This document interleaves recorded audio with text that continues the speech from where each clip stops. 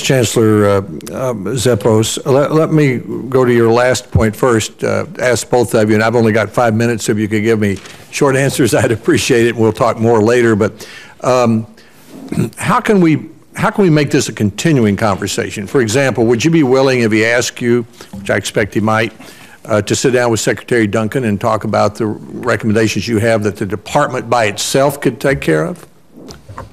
Absolutely. I'm sure Nick would agree with me. We're very invested in this process now. And how many of the recommendations, the 59 or the 10, roughly, could the department itself deal with and wouldn't require a congressional action? Let me ask Terry, could you estimate that number? Probably a dozen. I was going to say 10 to 12. Terry just said 12, a dozen recommendations could probably be done directly by the department.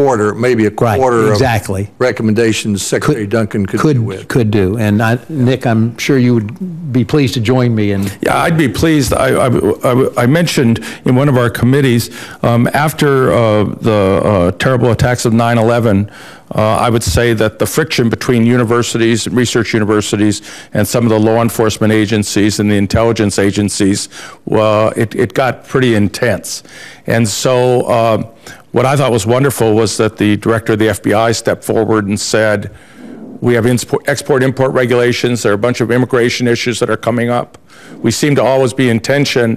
Why don't I have 15 of you meet with me twice a year and go over. If I may, I'd like to focus. So, do you agree that about a quarter of the would be, and you'd agree that you'd be willing to sit down with Secretary Duncan? Absolutely. If he'd like to do it in that way, Chancellor, Zeppos, as I listen to you, if my math's right, Vanderbilt has about $500 million in federal research funds, right? Yes, about $500 million, with about 620 your total. Total costs of regulation were about $150 million.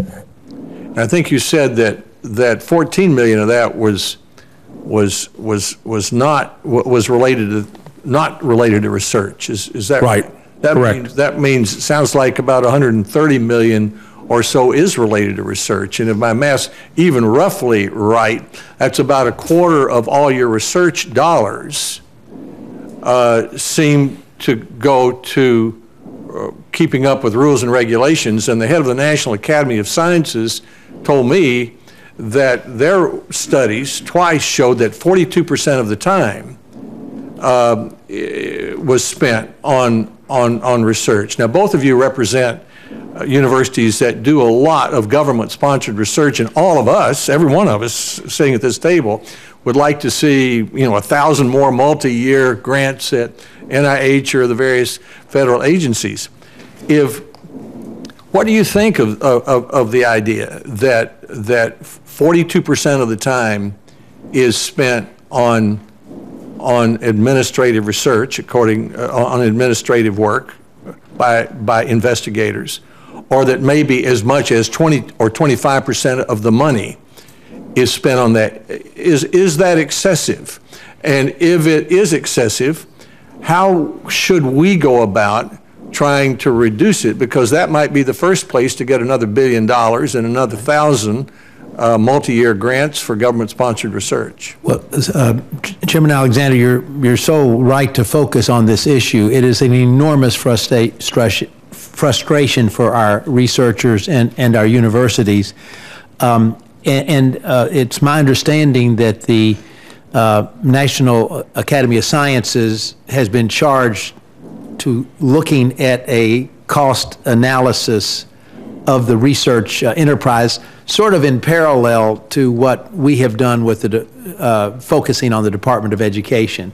So I believe they're expected to issue a report on the issues you're. But the dollar figures and the time figures, do they sound about right based on your experience at Maryland and at Vanderbilt? They do. That's an astonishing amount of money and time to me. Yeah. I would agree with those numbers.